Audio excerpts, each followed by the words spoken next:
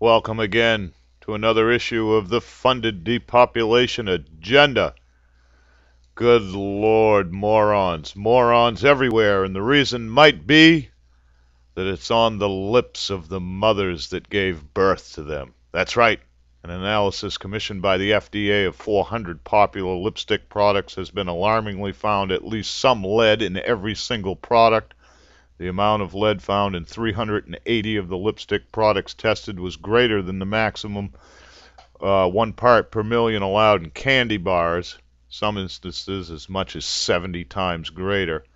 The FDA stated that it did not consider the lead content to represent any danger because the lipstick is not intended to be ingested.